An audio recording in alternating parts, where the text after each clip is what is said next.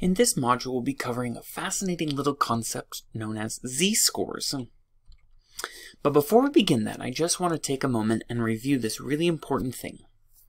First, what does this symbol mean? Pause your video if you need to and take a second to articulate it for yourself. That is pronounced mu. It's the mean of a population. What does this symbol mean? We say that as sigma, and it represents the standard deviation of a population. What percentage of scores fall under this portion of the curve? Hopefully you said about 70%. What percentage fall under this portion of the curve? Hopefully you said about 95%. Those principles, or I should say those facts, are going to come in handy as we go throughout this module. Let's say you got a 76 on an exam. Is that a good or bad score compared to the rest of the class? Really, it depends on how the rest of the class did. If the mean of the test scores in the class was 70 and the standard deviation was 3, that would mean that you did 2 standard deviations above the average student, and you would fall in like the top 97%. If the mean of the class were 70 and a standard deviation of 12, that would mean that you fell kind of like right in the middle 70% of students, right here in the bulk. And that would mean that you didn't do that hot. The purpose of z-scores is to allow us to make those kinds of comparisons that we just did. A z-score identifies and describes the location of every score in the distribution. It allows us to standardize an entire distribution, and we can take different distributions and make them equivalent to each other and comparable to each other. When you have a score and you compute a z-score from that score, it allows you to describe the exact location of that score in the distribution with just one number. There are 2 parts of a z-score. The sign, whether it's positive or negative, tells whether the score is located above or below the mean. So you see here a z of -2 is below the mean, and a z of +1 is above the mean. The number tells the distance between the score and the mean in standard deviation units. So this is 2 standard deviations away from the mean, and this is 1 standard deviation away from the mean. If I were to interpret the entire z-score, both of its components together, I would say the score that yielded this z-score was 2 standard deviations below the mean. The original score that led to this z-score was 1 standard deviation above the mean. This means that a z-score can be directly compared to other distributions if we also change those distributions to z-scores. I'll give examples of what that looks like in a minute. This chart shows the relationship between z-scores and their locations. A z-score corresponds with units of standard deviation. So, if a score has a z-score of +1, that means it falls here at 1 standard deviation above the mean. If a z-score is -1, then it falls here at 1 standard deviation below the mean. +2 falls here at 2 standard deviations above the mean, and -2 falls 2 standard deviations below the mean.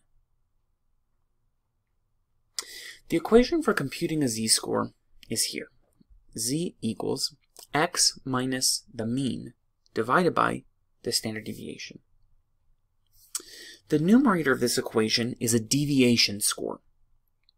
Remember from our last module that deviation scores are to tell us how far away a score is from the mean. So how far away a score is from the mean.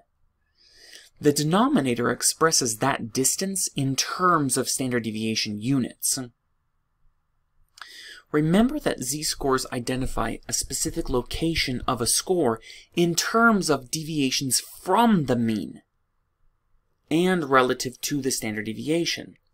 So it's taking the original score and telling us how far it is from the mean in terms of standard deviations. By way of analogy, you might consider needing to transform 20 minutes into hours. If you were to do that, you would take 20 minutes and divide it by 60 minutes per hour. The minutes would cancel each other out, and you would be left with 1/3 hour as the answer of how many hours 20 minutes is. What we've done here is express a value, an original score, that existed in 1 unit of measurement, and expressed it using another unit of measurement, here, minutes per hour. We've expressed it in different terms. That's similar to the x divided by the standard deviation. We haven't computed a distance of how far 20 minutes was from some other value, but you can see that that the principle here of converting one measure into a different unit is similar to what we've done here by taking a deviation score and putting it in terms of a different unit. I want to practice here on a couple of examples. A distribution of scores has a mean of 100 and a standard deviation of 10. What z-score corresponds to a score of 130 in this distribution? And where would we draw this z-score on the histogram? I want you to pause your video for a minute and work through that using the z-score formula that you have here. Plug in the values that you have above and figure out where you would plot that z-score on this distribution. Hopefully, you figured out that the x value was 130, the mean was 100, and the standard deviation was 10, which would, if you carry out the formula, leave you a z-score of 3. To plot that on this distribution here, you would carry 1, 2, 3 standard deviations above the mean, and that right there is where the score would land. Here's the second exercise. A distribution of scores has a mean of 86 and a standard deviation of 7. What z-score corresponds to a score of 95 in this distribution? And where would we draw that z-score in the histogram? Go ahead and pause your video and work through that. Hopefully you discovered that 95 is the original score, 86 is the mean, and 7 is the standard deviation. When you carry out that formula, 95 minus 86 over 7, you should get about 1.29. And a z-score of 1.29 would fall 1 and about somewhere between 1/4 and 1/3 above the 1 standard deviation mark. So it would be about 1.29 standard deviations above the mean, somewhere around there. We can actually take that z-score formula and algebraically rearrange it to solve for x, thus revealing that the original score is equal to the mean plus the z-score times the standard deviation. This alternate version of the formula is helpful if we want to determine a raw score from a z-score. Say we only know what somebody's z-score was, and we wanted to translate it back into its original terms. Here's an example. For a distribution with a mean of 60 and a standard deviation of 5, what original x value corresponds to a z-score of -3?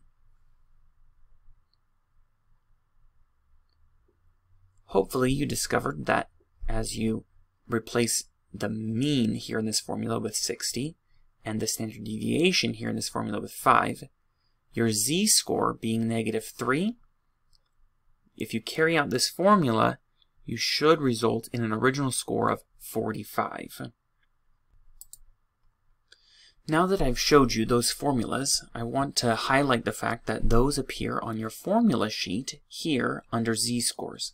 This is the first column at the bottom of the first page, and you'll see here that you've got, in order to compute a single z-score, you can use the original formula I showed you, or if you algebraically rearrange that formula to solve for x, you can find the original score given a z-score. We will eventually get to an entire sample z-score, but that's not going to fall in this module, so just ignore that for now. Let's walk through another example. In a population with a mean of 65, a score of 59 corresponds to a z of -2. What's the standard deviation in that case? So here, we're solving for a different component of the equation that I haven't showed you a formula for. I don't even actually want you to algebraically rearrange the formula to solve for the standard deviation. I just want you to think it through. If you sketch it out, you'll see that the distribution should have a shape like this with a mean of 65. And a score of 59 has a z-score of -2, so that means it's 2 standard deviations below the mean. Right here, you can see there's 2 standard deviations below the mean. What's the distance between 59 and 65? 6 points. So how far, if 6 points is 2 standard deviations, does one of the standard deviations have to be? 3 points. Let's walk through another. In a population distribution, a score of 54 corresponds to a z of +2, and a score of 42 corresponds to a z of -1. Let's figure out from that information what are the values for the mean and the standard deviation. Well, again, if you sketch it out, you'll see that we can easily plot where a z-score of +2 falls and a z-score of -1 using the standard distribution with the locations of the standard deviations. So a z-score of +2 corresponds with 54, and a z-score of -1 corresponds to 42. Again, if we discern how far apart these points are right here, 42 to 54, we see that that's 12 points. If we know that that's 1, 2, 3 standard deviations, we could take that 12 points and divide it across the 3 standard deviations to discern that the standard deviation is 4. If we know that the standard deviation is 4, then we can figure out how far above 42 the mean is. Since that's one standard deviation of 4, it's 4 points higher than 42, meaning that the mean is 46. You could also say that it's 8 points lower than 54, because it's 2 standard deviations lower than 54. So the answer to this is that the mean is 46 and the standard deviation is 4. When you take every x value and transform it into a z-score, you standardize the distribution. There are certain characteristics that you can always count on in a standardized distribution. If every score is a z-score after a z-score transformation, then the distribution will have the same shape as the original distribution. Basically, you're just relabeling each score. It will have a mean z-score of 0 and a standard deviation of 1. Those principles will always be true no matter the shape of your original distribution. So if we took this normal distribution here that has a population mean of 100 and a standard deviation of 10, going through the process of transforming every score into a z-score, your final distribution will have a mean of 0 and a standard deviation of 1. This is, again, always the case. It will always have a mean of 0, and it will always have a standard deviation of 1. Following a z-score transformation, the x-axis is just relabeled in z-score units. The distance that's equivalent to 1 standard deviation on the x-axis, in this example it's 10 points, corresponds to 1 point on the z-score scale.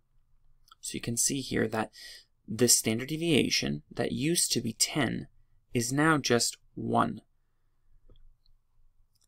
We replace the original x-axis with new units where the mean is 0 and the standard deviation is 1. each original score stays in its place. The shape of the distribution is retained.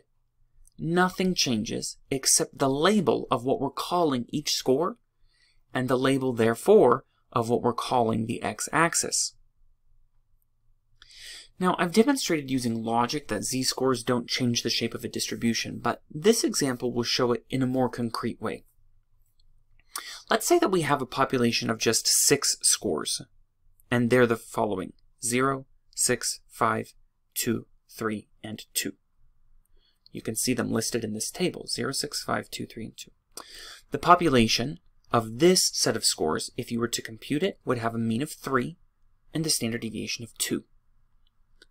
If we went through the process of computing the z-score for each of these original scores, you would see that this original score of 0 is below the mean by 1.5 standard deviations. 0 is below the mean of 3 by 3 points. Since the standard deviation is 2, it's actually below the mean by 1.5 standard deviations. So the z-score would be negative 1.5. A score of 6 is above the mean by that same amount. It's 3 points above, so it's above the mean by 1.5 standard deviations. It has a z-score of positive 1.5. A score of 5 is above the mean by exactly 1 standard deviation. The mean is 3, the standard deviation is 2, and since 5 is just 2 points above the standard deviation, it has a z-score of 1, positive 1. If we went through this entire distribution and transformed each of them into z-scores, you would see that plotted, the original scores have the exact same shape as the z-score distribution when it's plotted. Here are the original scores. Here are the z-scores. If you look, the original score of 0, plotted here, is plotted below at negative 1.5. The original score of 6, up here, is plotted down below as a z-score of 1.5, right there. So you can see that when we plot these original scores and we plot these z-scores, the shape of the distribution is exactly the same, but instead of having a scale that falls from 0 to 6 with a mean of 3 and a standard deviation of 2, we have a z-score distribution that falls from negative 1.5 to positive 1.5 with a mean of 0 and a standard deviation of 1. Z-scores have some really important principles that make them especially useful. All z-scores are comparable to each other. If you take one from one distribution and you take one from a different distribution, you can compare the relative placement that they would be if they had come from the same distribution, even though they didn't. That means that if you were to take scores from any distribution, you could convert them into z-scores, and those z-scores could then be compared to each other as if they came from the same distribution originally, from the same sample, from the same population. And that allows us to draw comparisons even when the original scale wasn't the same. Let's go through an example. Dave scored 60 on a psychology exam and 56 on a biology test. You might wonder, in which class did he do better? I'm not saying 60% and 56%. I'm saying those are the points he got. And if you were to compare his performance in those two classes in a curve compared to the rest of the students in the class, you would expect him to get different grades depending on how many points were available and how other students did in the class. So we can't really answer this question unless we know additional information.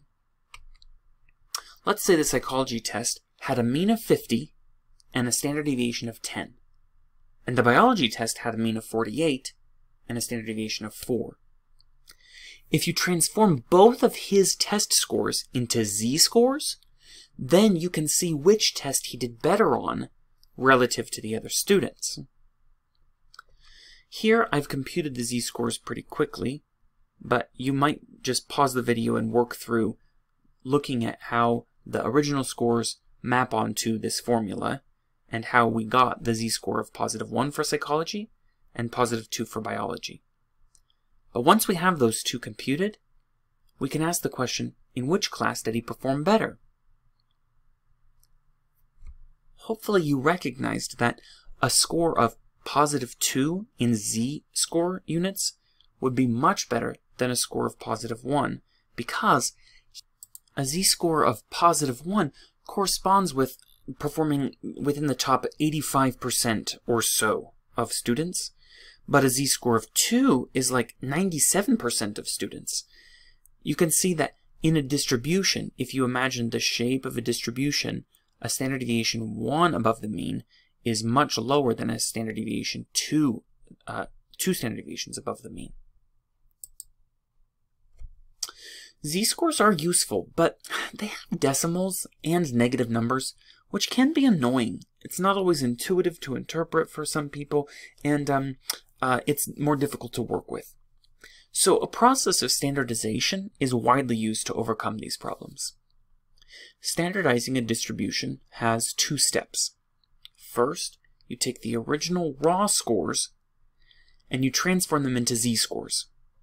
Then you take the z-score distribution and transform that one into new x values so that the specific predetermined mean and standard deviation are attained. I know that sounds a little confusing, so let me walk through a couple of examples. SAT scores have a mean of 500 on each component, like the verbal and the quant components, and they have a standard deviation of 100. But that didn't just luckily happen. When you administer the test, it doesn't magically happen that students just on average happen to score 500 and they happen to have a standard deviation of 100.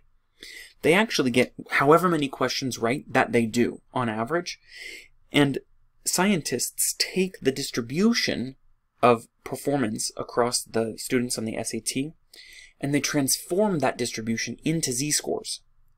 And then they transform the z-score distribution again into a new distribution that has a mean of 500 and a standard deviation of 100, just because that's what they decided. That's just an arbitrary designation that they picked. An IQ distribution has similar principles. It has a mean of 100 and a standard deviation of 15. There's no real reason why those numbers were chosen. It certainly didn't just happen that magically when they took the IQ test questions and administered them to the entire population of people, that magically the average person just got 100 and that the standard deviation across the population just happened to be 15.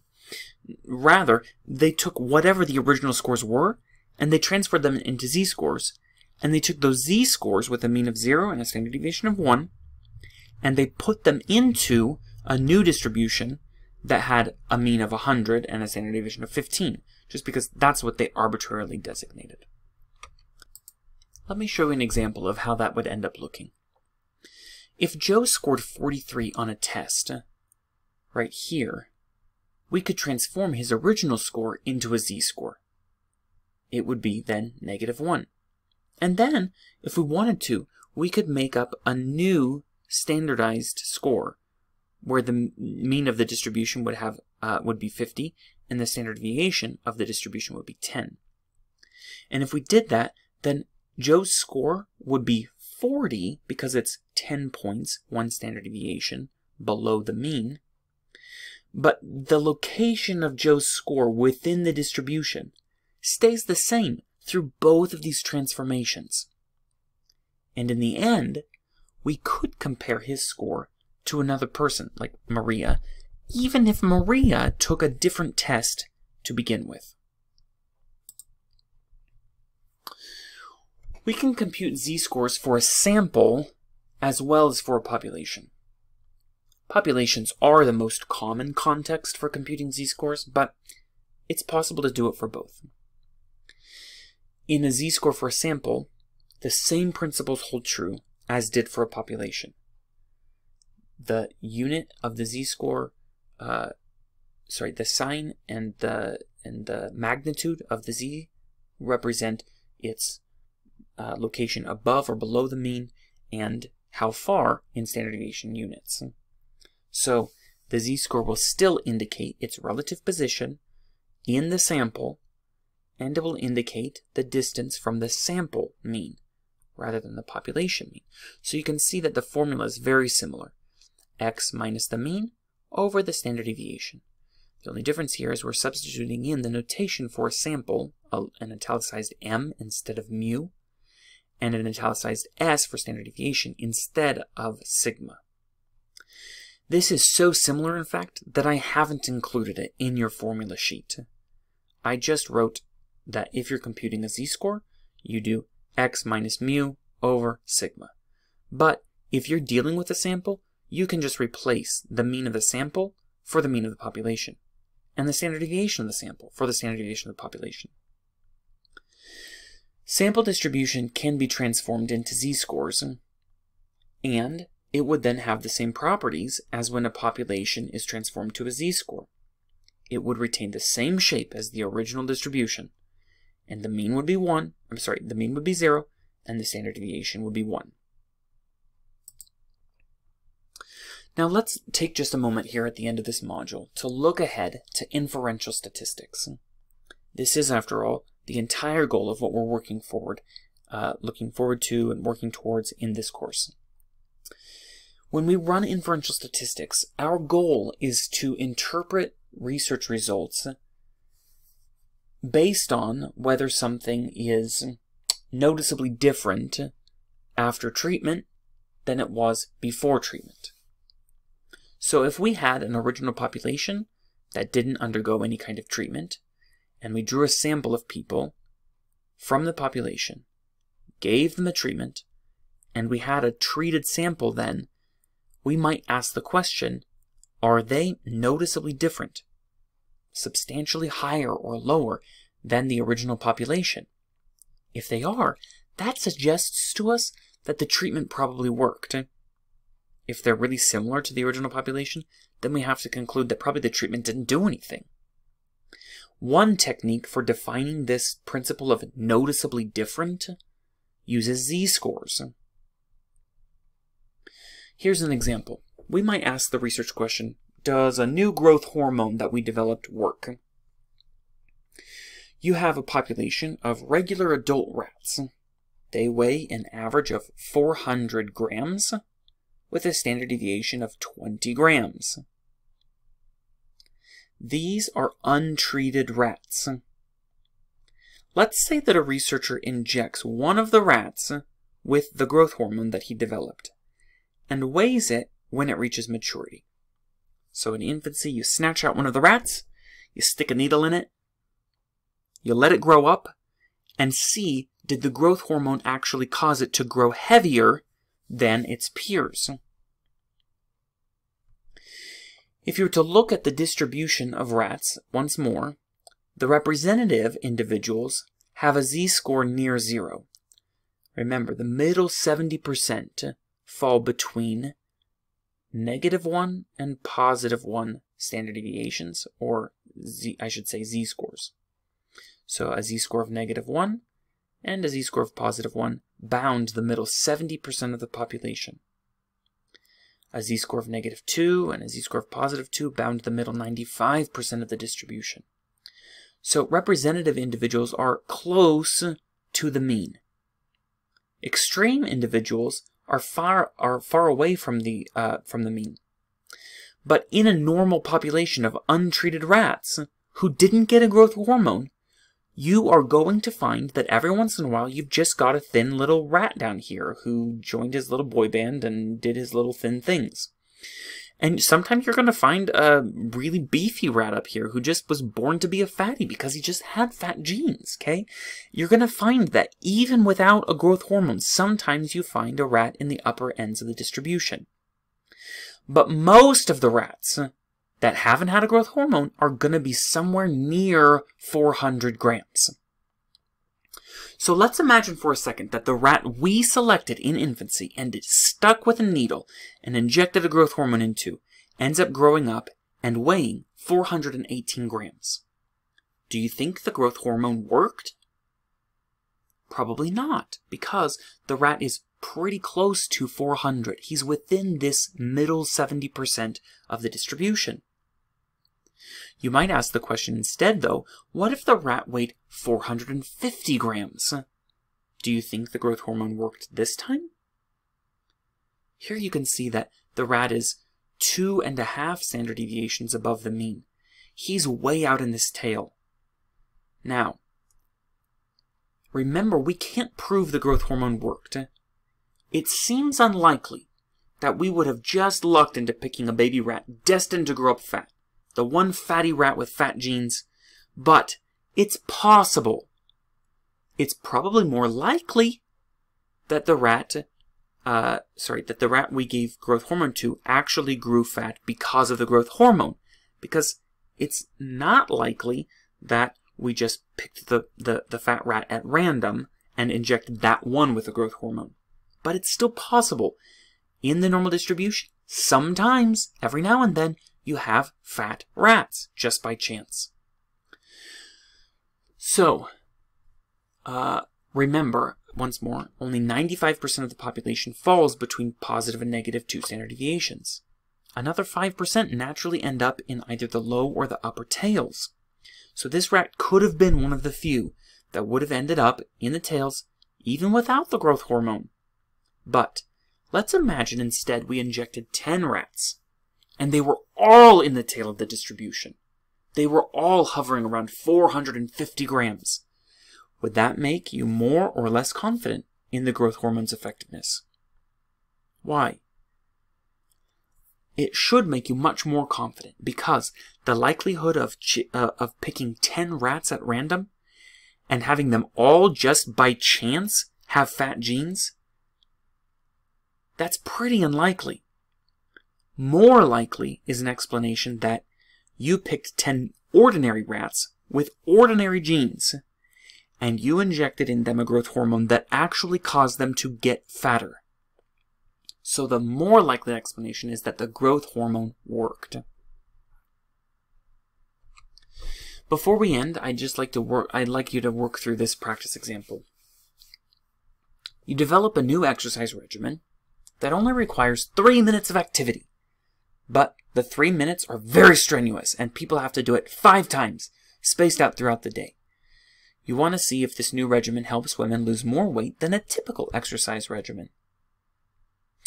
You know that when women start exercising, they lose an average of 5.1 pounds in the first month, with a standard deviation of 1.3.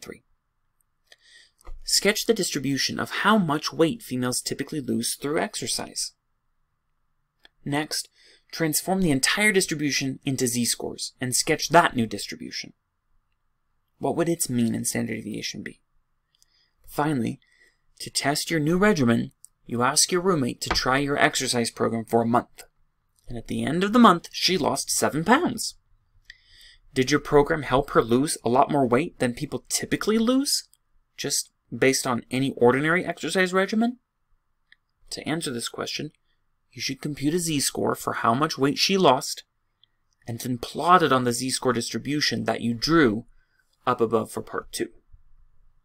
Please pause your video and work through this example, and then go ahead and proceed, and I'll show you the answers.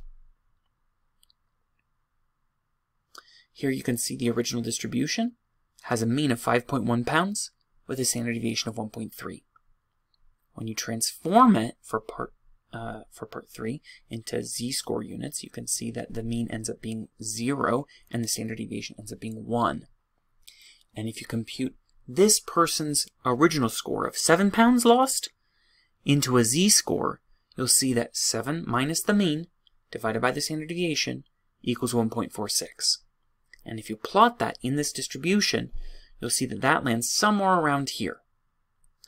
That is higher than the mean, but it's only about in the top 90% or so of scores. And so we can't say that this, just based on this one person taking the new exercise program, we can't say that she lost a whole lot more than other people.